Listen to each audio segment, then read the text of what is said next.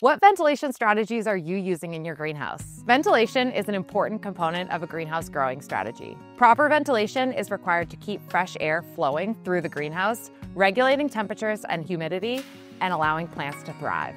There are two primary methods of greenhouse ventilation: passive and active ventilation. Passive ventilation, also known as natural ventilation, is using openings in the greenhouse to let air move in and out, like doors, side vents, and roll-up sides. Passive ventilation is low cost and energy efficient, but it can be imprecise and labor-intensive to manage. Active ventilation, also known as mechanical ventilation, uses electricity to power fans and other equipment that moves air through the greenhouse. Active ventilation systems include the use of exhaust fans, which move air from inside and outside the greenhouse, HAF fans, which circulate air within the greenhouse, and air exchange systems, which move air from one end of the greenhouse to the other.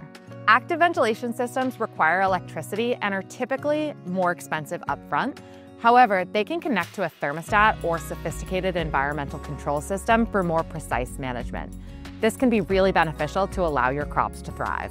What ventilation strategies are you using for your high tunnel or greenhouse? Let us know in the comments.